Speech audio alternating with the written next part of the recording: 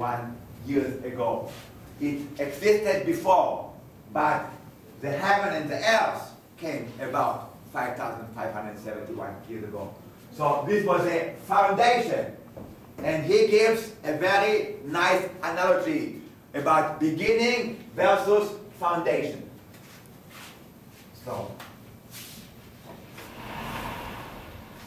even though I was told that Don Newman was the one who got him interested in mathematics, apparently he was interested in mathematics before.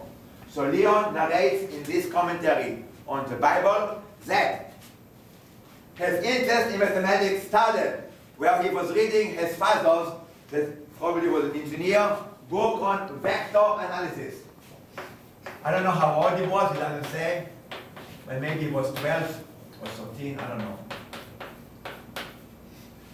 And I looked at, I did some search in Google books, and it may have been a book by Gibbs, the famous Gibbs, or some other book. And there he found the following very curious phenomenon. How to dissect the diagonal of a parallelogram.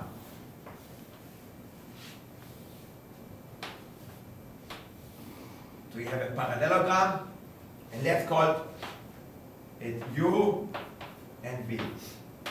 Use the vector calculus.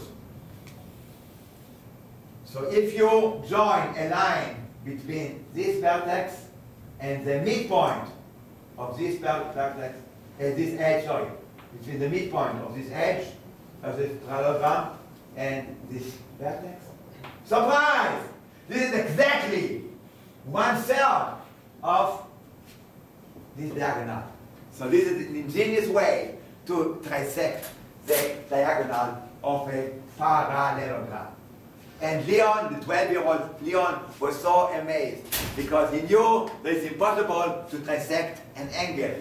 So he said, it's amazing that you cannot dissect an angle, but you can still dissect the diagonal of a parallelogram. Of course, for us, the proof is trivial. So, in honor of Leon, let's reconstruct the proof. So, this vector is u over 2 plus some number, let's call it S, times v minus u over 2.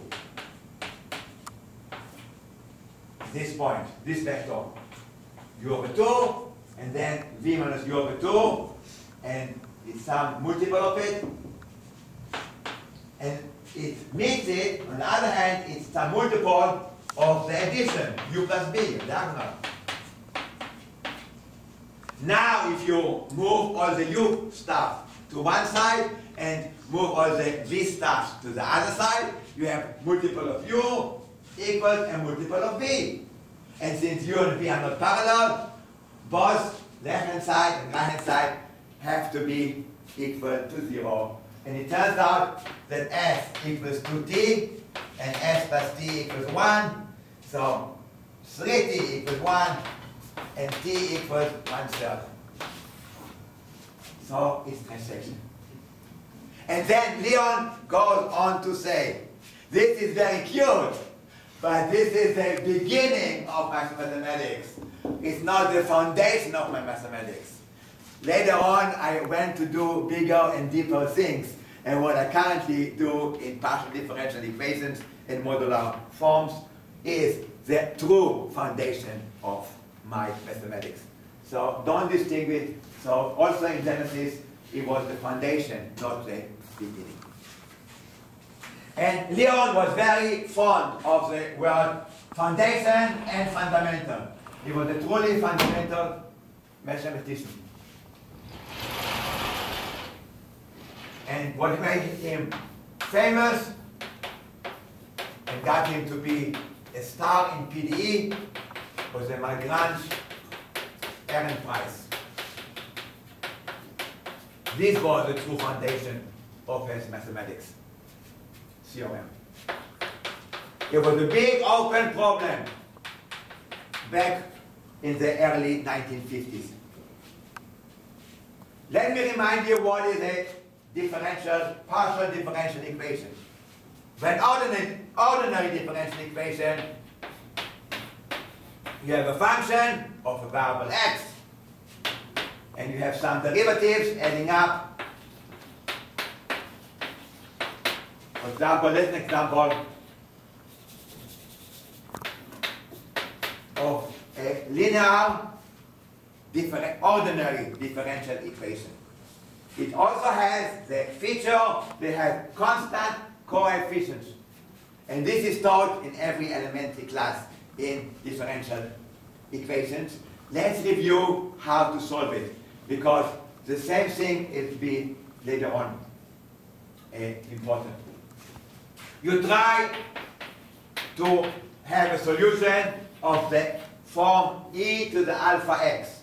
You plug it in and you get alpha squared plus 3 alpha plus 2 times e to the alpha x equals 0. You solve it and you get, in this case, alpha equals negative 1 and alpha equals negative 2. So you got two independent solutions, e to the minus x.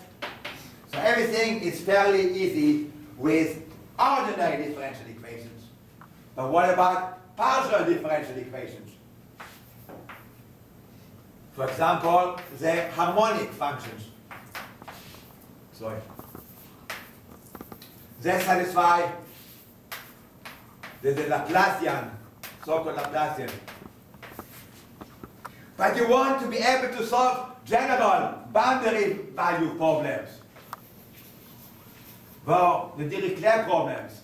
And not just for the Laplacian, you want an arbitrary differential equation.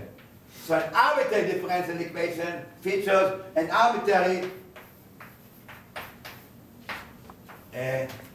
partial differential operator. And if it's constant coefficient, you can write it as a polynomial in the differentiation, in derivative respect to x1, respect to x2, respect to xn. Of course, it's easy to find solutions. To find all the solutions is not so easy. And that's the other major contribution of Leon Ehrenpreis later on. But to find f solutions, the same trick works.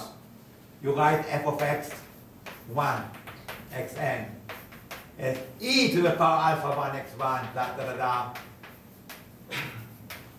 Plug it in and get that p of alpha 1, alpha 2.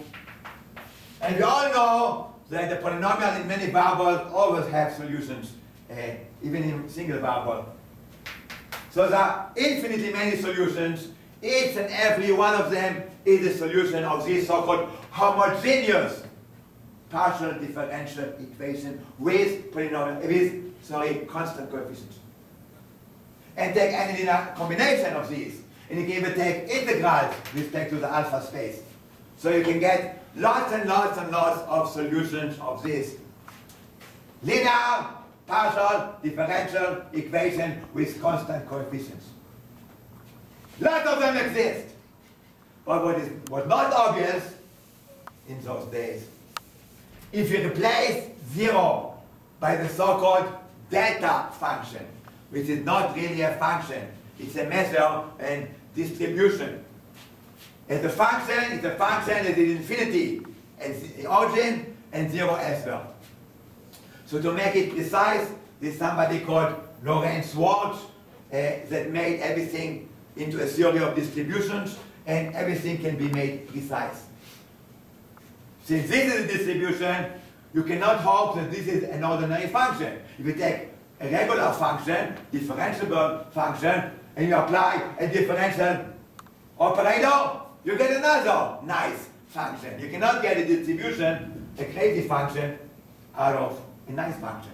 So this has to be also a distribution. And nobody could prove. Then Ehrenpreis and independently Malgrand